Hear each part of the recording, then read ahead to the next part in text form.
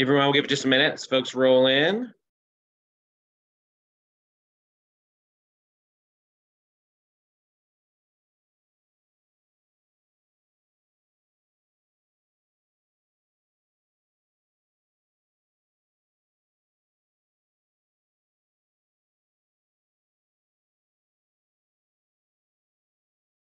Good morning, everyone. We'll give it just a minute here as folks roll in.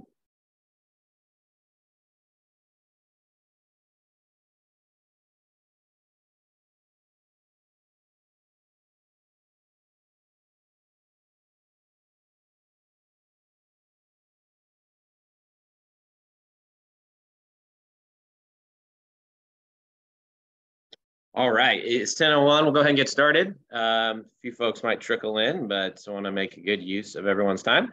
I'm Jeremy Rogers, the Director of Legal Affairs at Oregon Realtors, and was one of the attorneys that worked on drafting the Oregon Realtors forms. Today, we want to talk about our seller occupancy agreement. This is the agreement that is used when a seller is going to remain after closing. And I know that this is likely going to be a very commonly used document and one that we're really proud of. We really like what we've put together, and hopefully you'll find it very helpful for you and your clients. And we look forward to talking about it today. Before we pull up the document and review that, though, just wanted to give a quick reminder of some of the resources that are available to everybody who's using the forms on our website. And the URL for that is orforms.org. And we have a training tab here that includes many options for you to get training, in addition to these weekly 10 a.m. live trainings and webinars, which you can find here at this green button. We have a whole slew of self-paced trainings, including all of the previously recorded live trainings are in the self-paced training library for you to take on your own time if you missed them originally.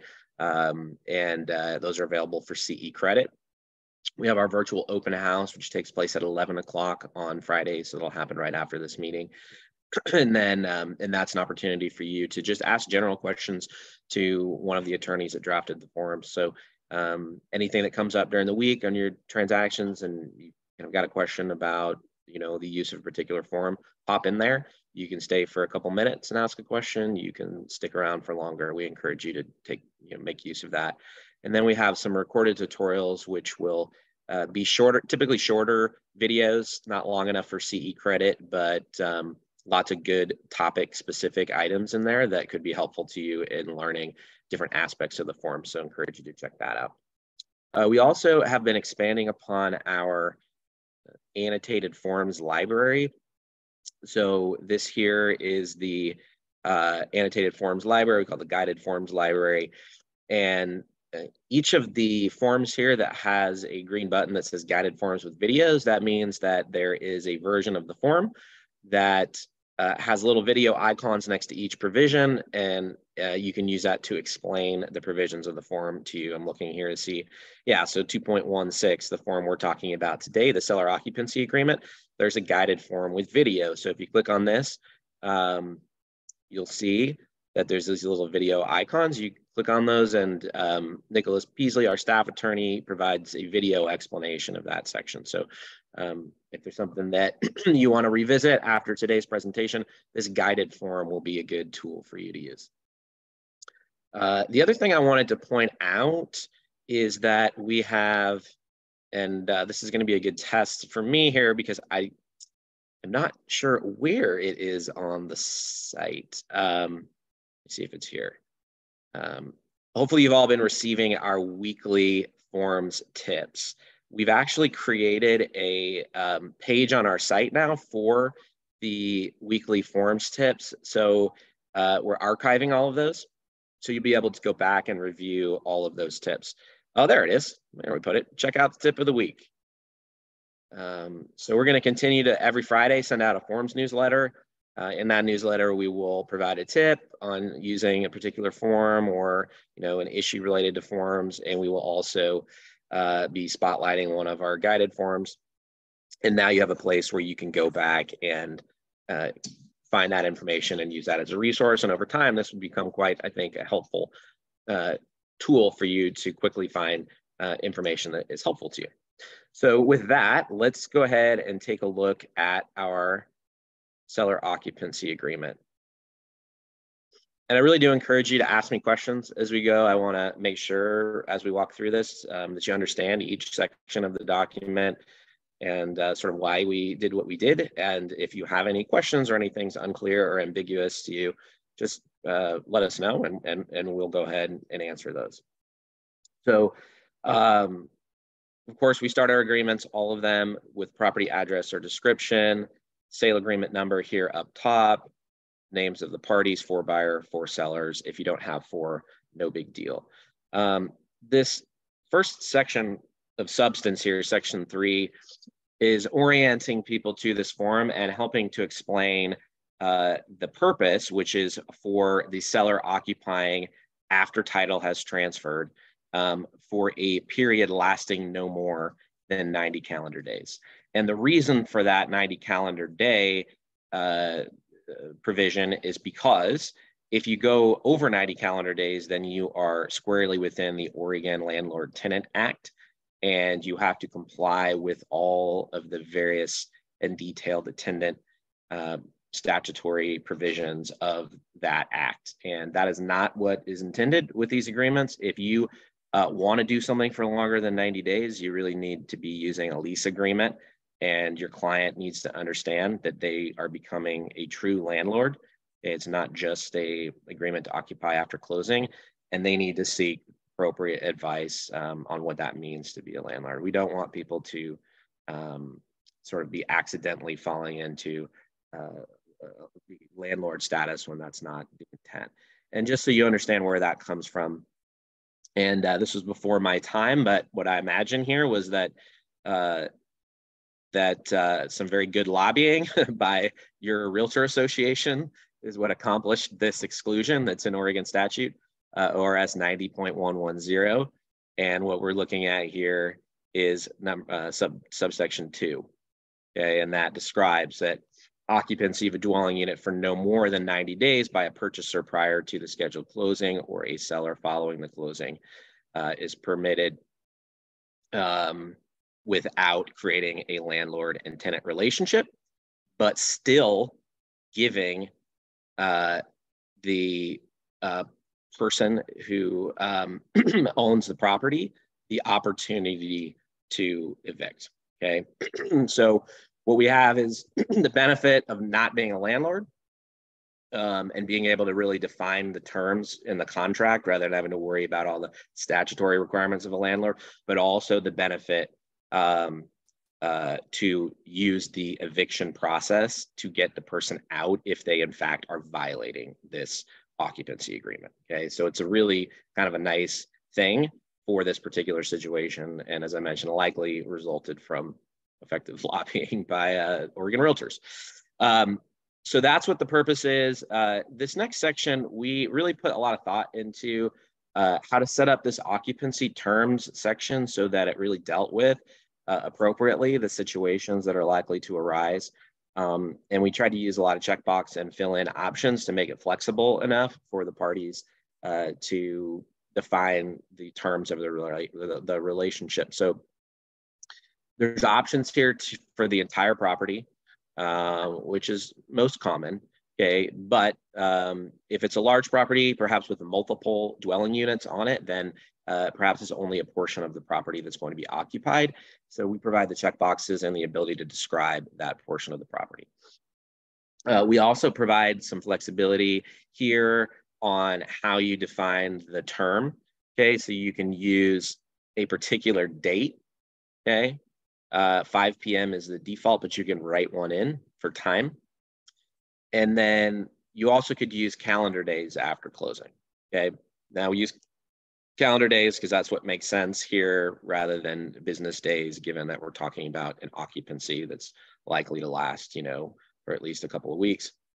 And so you can choose the number of days after closing if that is the way that the folks want to go. Now we put this provision in to create sort of an automatic fail safe so that there is not an unintentional landlord-tenant relationship that's created, this line 20 and 21 here, we say that the seller's right to occupy will automatically terminate at the end of the term above or at the end of 90 calendar days, whichever is sooner.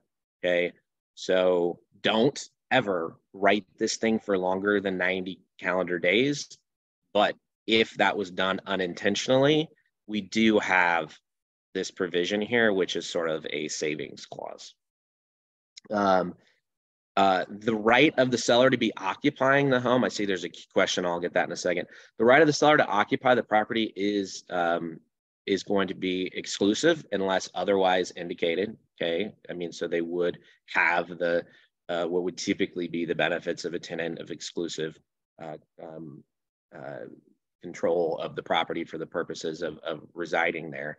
And also, though for residential use, okay, not for any other type of use, not to run a business out of it unless parties have agreed to that. And then we also, rather than sort of requiring the parties to write in that it was okay to allow pets, we set this up so that any pets currently living on the property automatically are going to be able, be allowed, okay, because the seller is living there, they already have their pets, they're essentially just extending that period of time that they're living there. We didn't want the parties to have to proactively say that, the particular pet is allowed, which is how some other agreements work on this topic. We also say that it cannot be sublet, but we do provide this exception space, okay? So the parties can define terms that are different than what we have here. We provided space for that. But you can see here what the defaults are. I'm gonna get to that question now.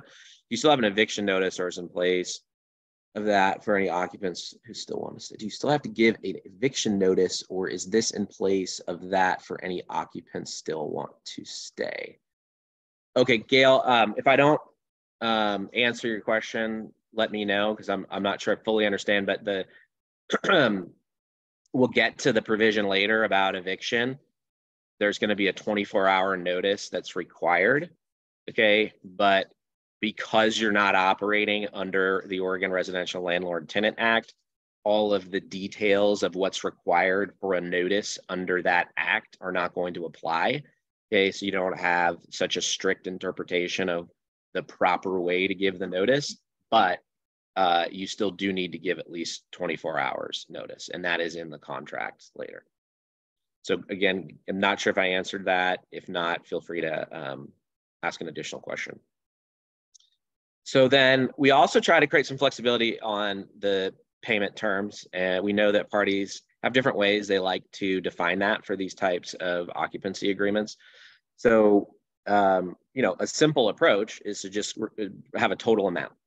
Okay, and so that's the first option we provide with a checkbox, write in the total amount for the entire occupancy term. You also could do that as an amount per day, but even if you do it as an amount per day, you need to calculate the total amount.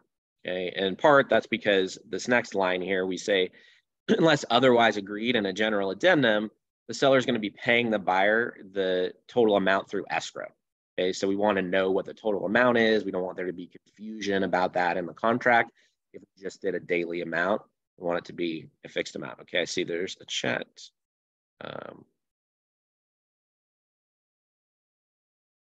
If tenant is occupied by tenant, will the same form apply? Tenant is occupied by tenant, will the same form apply? I'm not I'm not sure I understand that question. If you want to clarify. Okay, if the home is occupied by tenant, will the same form apply? Well, if you were, and I don't know if anyone's taken our classes on tenant occupied properties, but we have separate forms that, because if there's a tenant, then the Landlord Tenant Act is going to apply. Okay, and the buyer, when they take title to the property, is going to be the new landlord. Okay, even if they never entered into a lease agreement with that tenant. And so that tenant still has all the rights that they had with respect to the tenancy that they had previously.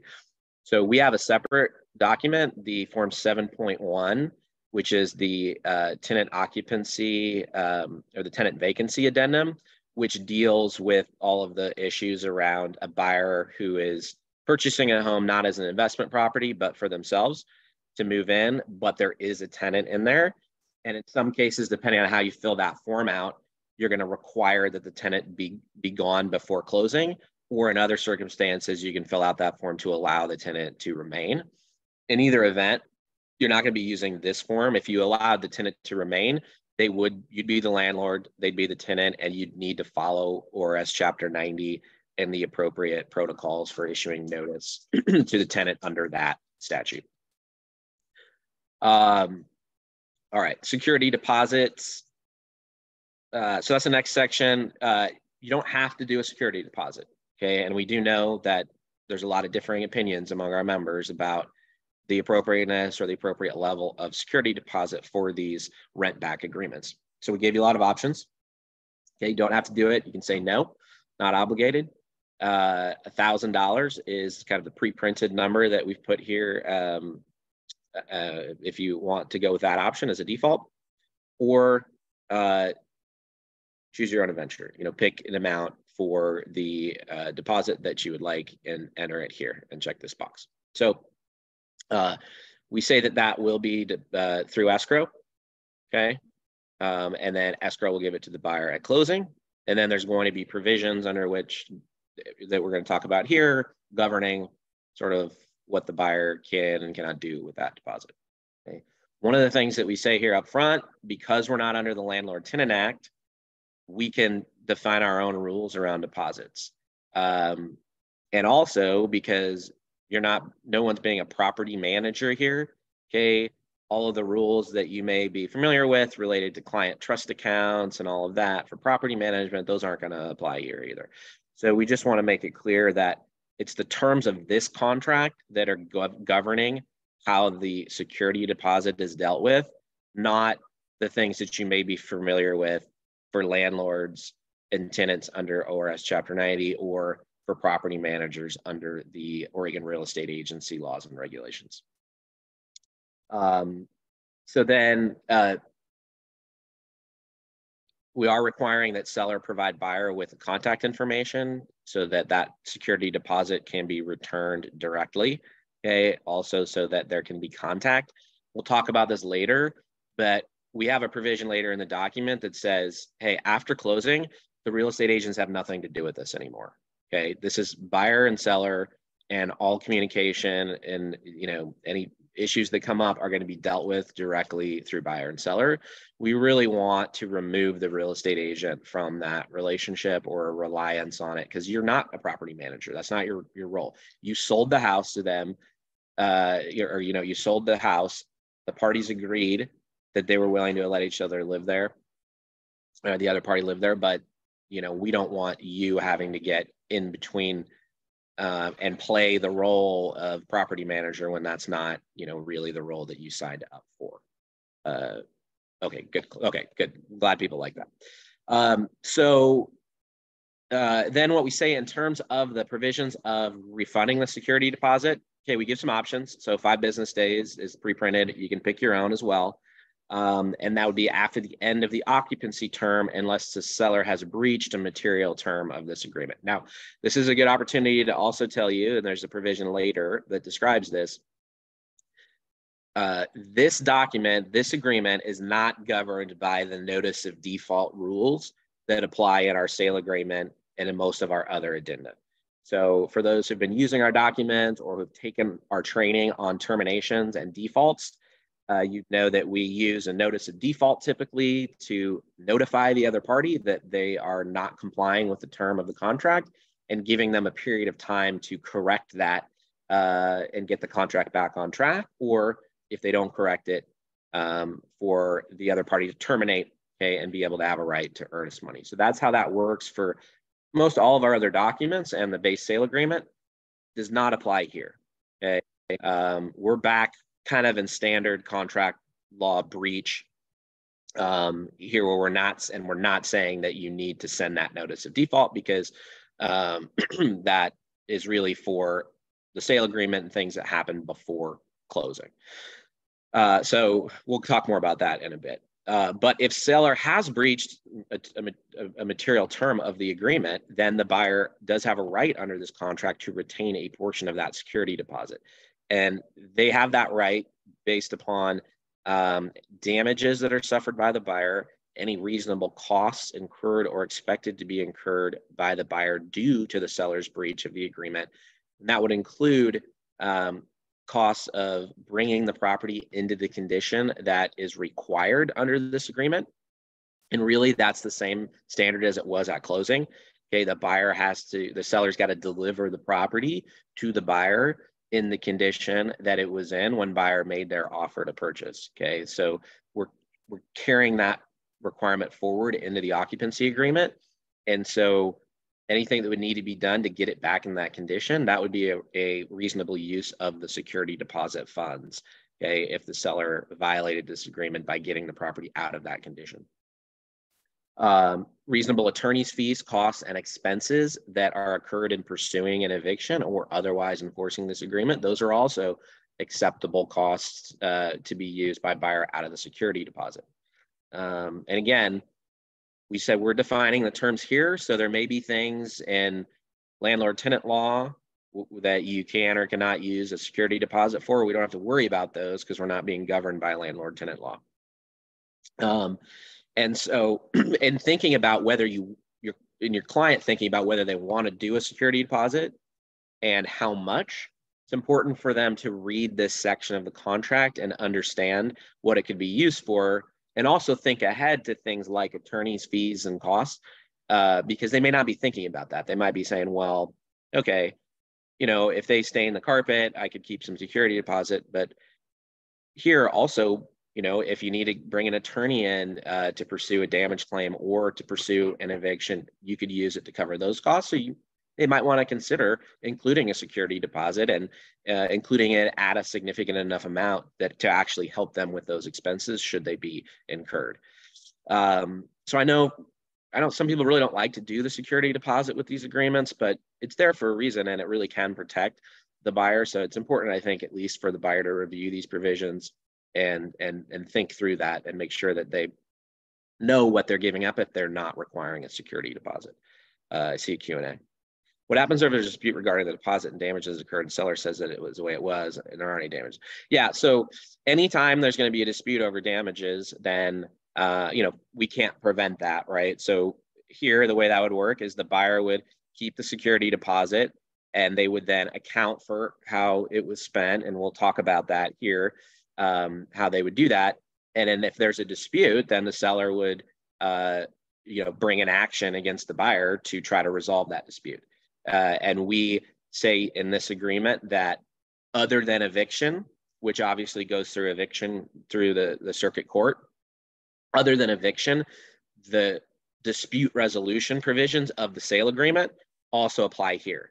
Okay, so if it was less than $10,000, which it probably would be, it's going to be a small claims that the seller is going to bring that, hey, the buyer wrongfully kept my security deposit because the home was in fact in the condition that it was supposed to be in, and the buyer was wrong about taking that deposit. Okay, but they would just have to pursue that through the dispute resolution. If it was more than 10,000, it would go to mediation, and then if unresolved, at mediation to arbitration.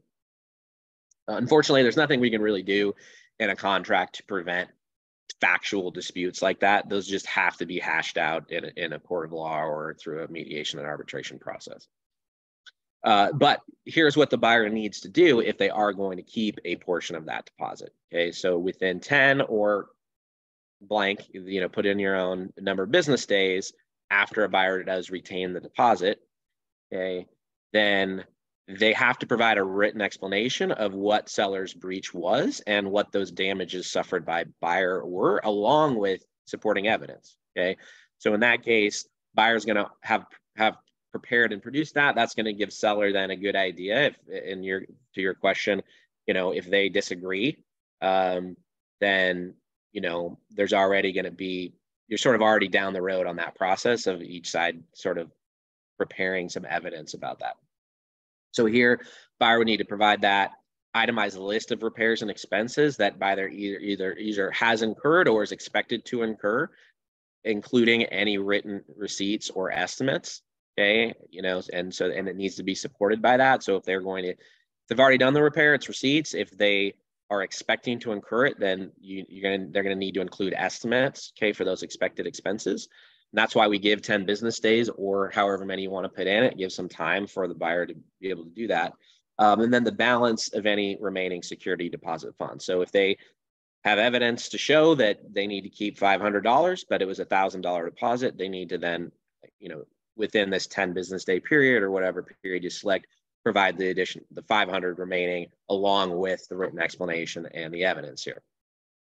So we don't have a form for providing the written explanation and evidence, and frankly, you all aren't going to be involved at that point. Okay, it's just going to be buyer and seller, so they'll have to work that out, and buyer can use a letter or whatever they need to use to send along with attachments to provide that.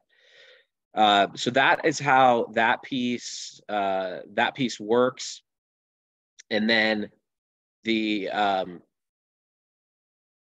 any questions on up to this point before we keep going? Anything on deposits?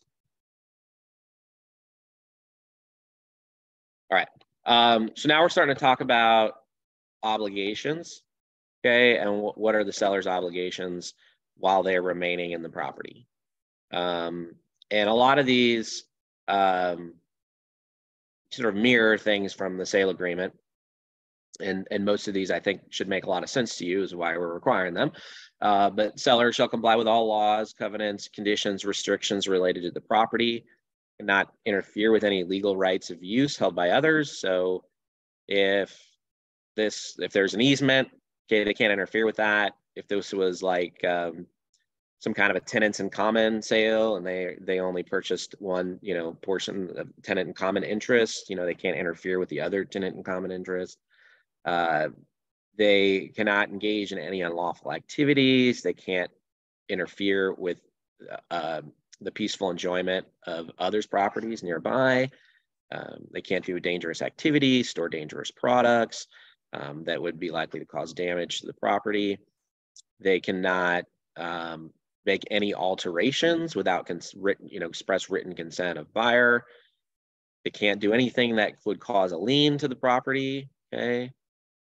Unless that was already, agreed to. If there was an agreement that seller was going to, do some repairs or something during that period of time and had to hire a contractor to do that, but they can't just go and do that without the written permission of buyer.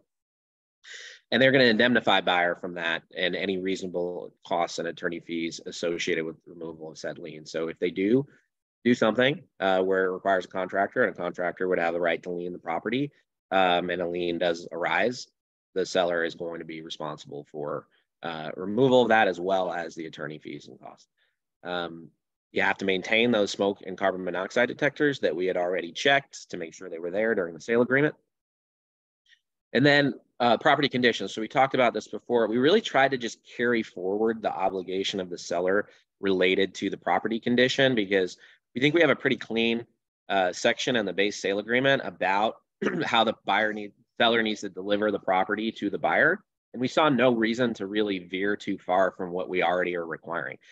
Whether it's closing and possession date are the same date, or whether possession date is some point after the closing date, the seller is going to be the one who's had exclusive possession of the property for that period of time.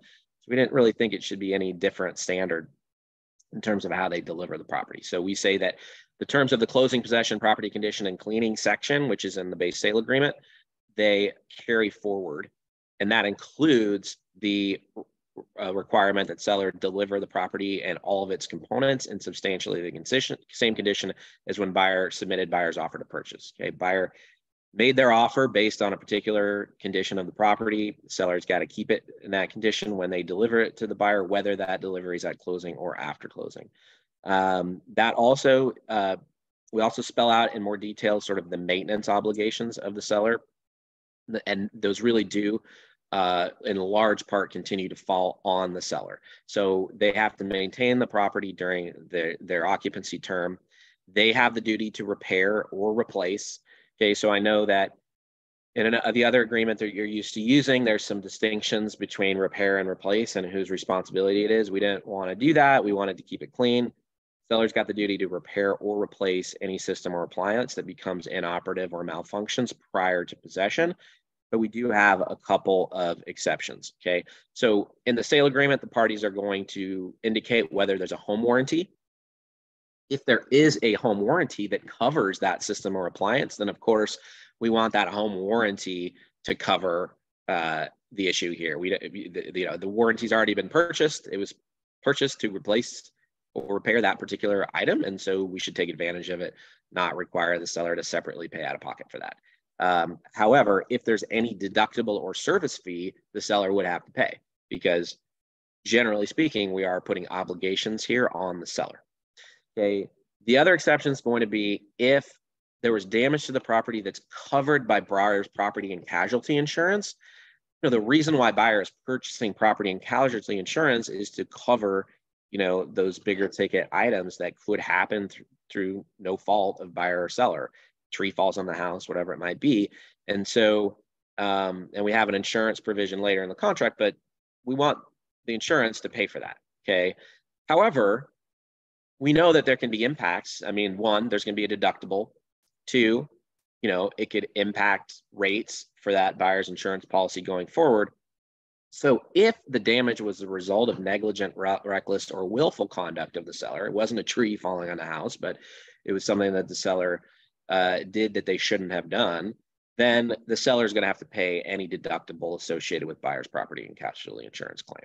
Okay. But if it was an accident, if it was a tree, a natural disaster, seller's not going to have to pay that deductible. Okay. And so we note here, it's important to go back to that sale agreement and review the section on property condition cleaning. And if you recall, there's some other provisions in there in addition to the seller having to deliver the property in the same condition as when buyer made offer. For example, the provision that any personal property that was not part of the sale agreement, that if it's left after possession, then the seller is going to have no more rights in that property. And the buyer could dispose of that property or keep it. If they do dispose of it and they have any costs associated with that disposal, then the buyer is going to have a right of action against the seller to recover those costs. Okay, so that's part of that section of our sale agreement that we're carrying forward here. So the parties really should make sure they go back and review that piece. So now we're going to talk about the remedies for the buyer, okay, and particularly the right to evict. So talking here about if the seller breaches the contract or if the seller fails to vacate, okay? So if they fail to vacate by the end of the term or otherwise, okay, they're in default under this agreement. And again, we're not requiring the notice of default. So if they're breaching a material term of this agreement, then they're going to be in default. They may file an eviction, the buyer may file an eviction action with the court pursuant to ORS 105, ORS chapter 105. Okay, so those are the typical provisions of the eviction laws that describe how a landlord would evict a tenant. And even though it isn't a landlord-tenant relationship, the eviction process, even though it's turned out to kind of be a lot messier and more difficult than it used to be, it's actually designed to sort of be an expedited process that, at least in theory, is supposed to be seen as a benefit to landlords. And so here, the buyer is going to have the benefit of that expedited process to get out the seller rather than having to go file a full claim in civil court and go through all the timelines that it would take to do that. Okay, so there's shorter turnaround times. There's forms online for doing it. The Oregon courts have a form for filing for an eviction. There's a checkbox on the form where one of the reasons that you're filing the eviction is because it is a seller who is occupying after closing for less than 90 days. So it's a pretty easy, straightforward process there. However, of course, you all shouldn't be advising on that. If it's going to be an eviction, the client should work with an attorney on that. Now, just to note, I mentioned, we don't use the notice of default provisions. However, as we've told you with all of our contracts, the reason why we did the notice of default provisions is because it's always going to be a cleaner case for a buyer who's bringing an action for breach of contract against the seller here, if they have notified them in advance that they're not in compliance with the contract and given them an opportunity to cure. So even though we don't include that, if, for example, part of the agreement here was that seller is going to mow the lawn and seller hadn't mowed the lawn and buyer's trying to figure out what to do, buyer would still be wise to send a notice to seller saying, seller, you said in the agreement to occupy after close, you were going to mow the lawn. Will you please mow the lawn? Because I don't want to have to evict you from this property, okay? So it's still advisable for them to do that, but we don't require that as part of this.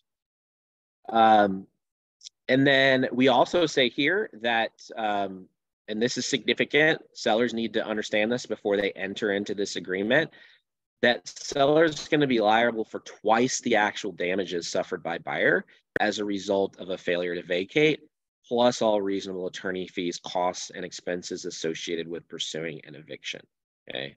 So that could be significant cost to seller. So they really need to be out when they say they're going to be out, okay? And there's a huge risk to them in not doing so. We just remind folks, even though you can use the eviction process, we're not creating a landlord-tenant relationship. And then anything other than eviction, any other dispute is going to follow the terms of the sale agreement in terms of dispute resolution, which is going to be $10,000 or less, small claims court, more than $10,000, or any other action other than eviction that's not monetary dispute. That would be mediation and arbitration. And again, we mentioned here, the curable default provisions of the sale agreement do not apply. Early vacancy. So this one was a little tricky to figure out the right way to land on this. I think we came up with it. So what if seller leaves early? You know, what are the rights and responsibilities? Well, we say that seller must provide at least 24 hours notice if they intend to vacate prior to the end of the occupancy term.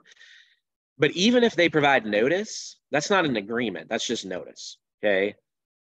Even if they provide a notice, unless there's an agreement, okay? So there's something between buyer and seller in writing agreeing to this, seller is still going to remain obligated under the terms of this occupancy agreement, okay? Both for the money, you know, for the amount that they paid for the full occupancy term, but also for the property maintenance and insurance obligations, okay? So if they say, hey, I'm out, I'm leaving early, they still have to go maintain that property and they still have to keep that insurance. Now, if a buyer were to receive that notice from seller, it's probably, maybe it's advisable for buyer to say, hey, I don't trust that seller. They're not even going to be there. Why don't we agree in writing, okay, that we're going to end this early? So that still probably would be the advisable approach, but we wanted to make sure that we did not let a seller believe that they could just leave early, and because they're no longer living there, their obligations to maintain the property are no longer there. Because you could imagine a situation where there's a period of time where nobody's keeping an eye on the property because seller left early and maybe buyer didn't even know that. Should buyer also wait until the end of the occupancy term of the term to occupy? Yeah, so that again, if they don't agree in writing to amend this agreement, okay, then the buyer should wait. But what I would advise is if you're a buyer receiving a notice from a seller saying I'm leaving early, and in that instance the seller already knows they have no right to refund because that's part of the contract here, it probably makes sense for buyer to say, okay, well, let's just agree in writing then that we're going to end this thing and I'm going to move in now. Okay. So again, it's a choice for the buyer, but they wouldn't want, they'd want to work that out in writing so there's no misunderstanding about who had a right to occupy the property.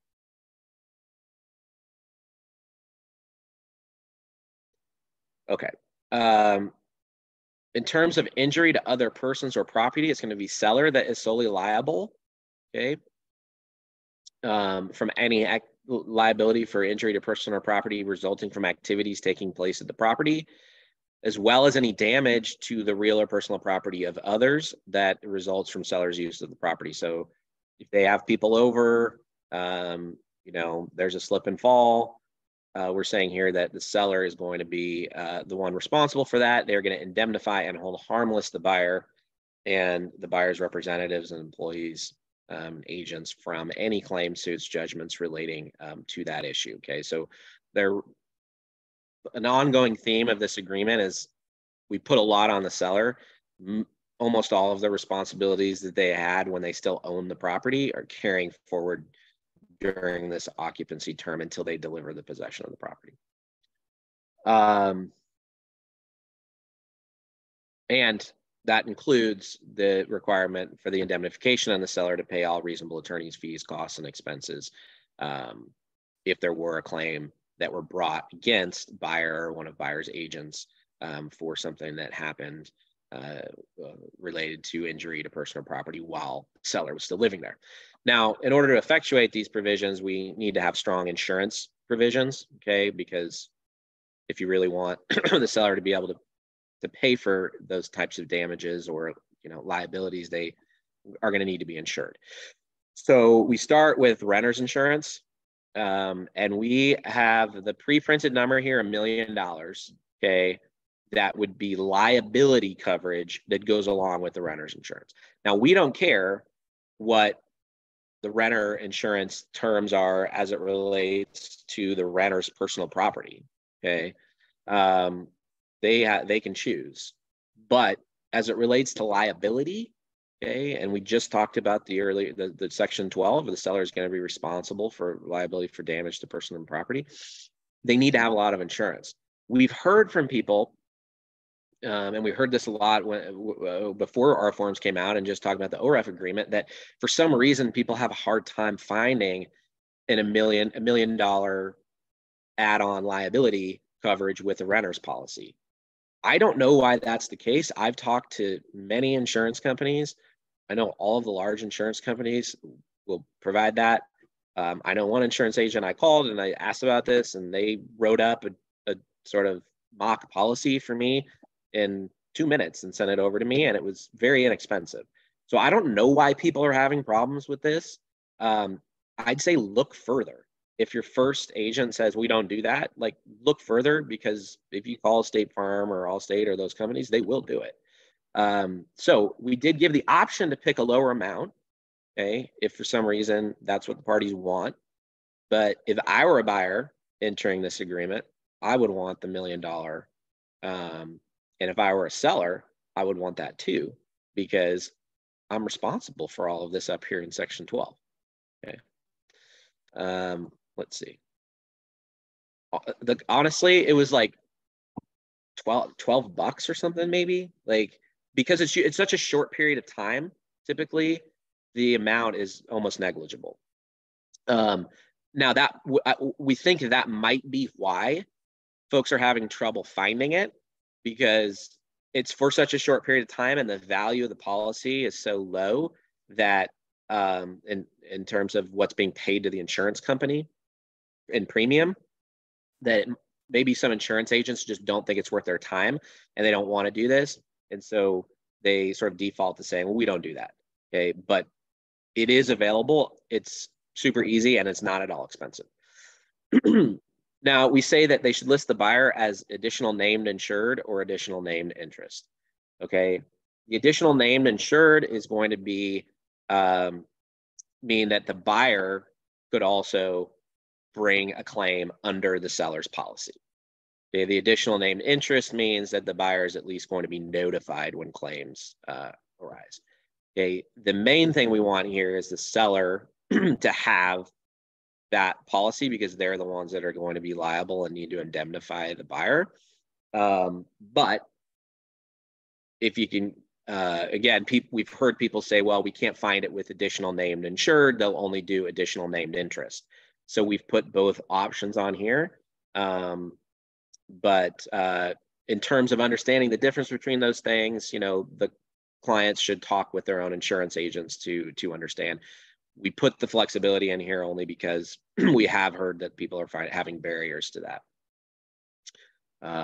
So then we say that the proof of insurance needs to be provided 2 business days or whatever number of days you put before closing. Okay, we wanted to do it before closing so that you know, that we're not waiting until we're at the closing table to understand if this obligation has been met. We want to see it before closing, and that would then give the buyer the opportunity to not go forward with the contract if the seller had not provided that yet. Okay, we don't want to have situations where buyers at the closing table, they're only then learning that the insurance wasn't purchased, and now they're freaking out and trying to figure out what to do and if they still want to go forward. So that's why we want it to happen before closing. Then we also have insurance obligations on buyer. Okay, they need to get property casualty insurance. We talked earlier about if it's a casualty issue, then the buyer's insurance is going to pay for it. So they need to do that at least at the replacement value, cost value of the property. Other than that, we're really not detailing the buyer's insurance policy. Okay, the buyer, buyers have a lot of options when they purchase a home on the details of their insurance policy. Obviously, it needs to be sufficient for their lender. But for our purposes, we want to make sure it at least covers the replacement value of the property. It's likely that there could be other insurance coverages that the parties would want to have after talking with their insurance agents about this agreement. So we encourage them to do that. What I would recommend is that if there are folks who are, contemplating this agreement, they bring a copy of it over to their insurance agent or send a copy to their insurance agent, have a discussion about making sure that they have these required coverages up here, but also a discussion about any additional coverages that could be protective of theirs. And you all should really not be the ones doing that. Refer them to an insurance agent if they don't have one, but don't try to play insurance agent. In terms of utilities, again, in similar fashion to the rest of this agreement, the seller is going to be responsible for paying those on time. And they're also going to be responsible for the replacement cost of any fuel that was consumed during the occupancy term. Home heating fuel and the like. We do say that survives the death of the parties, okay, meaning that the fact, like if the seller died, which would be a terrible circumstance, of course, there still needs to be, their estate's still going to be obligated to maintain the property for that period of time that remains. And, there should be communication between the representative of the estate and the buyer to work out any things, including, hey, we're going to end this thing early, but it just doesn't happen automatically. There still needs to be that communication that occurs. Dispute resolution we talked about, it's going to be the base sale agreement. So we're going to be small claims, 10,000 or under, or mediation or arbitration if over, except for the evictions, where we're going to go to the circuit court and use the eviction process. I think this is probably duplicative. I think we said this earlier, but the seller cannot create any encumbrances on the property. Okay, so we already talked about liens, but they can't agree to any other easements or licenses to use the property or other things during their occupancy term, okay, unless the buyer was agreeing to that in writing. No waiver. This is in our base sale agreement as well, meaning, let's say the example I used earlier about the lawn mowing, they put in the additional provisions here that the seller's got to mow the lawn. Buyer drives by, sees that the lawn wasn't mowed, but says, hey, I'm not going to say anything about it. And then later the buyer wants to say, call out the lawn mowing and tell the seller, hey, you need to do this lawn mowing. The seller can't say, well, no, you knew that I wasn't mowing the lawn. You've already agreed that I wasn't going to mow the lawn because you saw it and you didn't say anything. So that's not part of our contract anymore. They can't do that. The buyer can call that out at any point.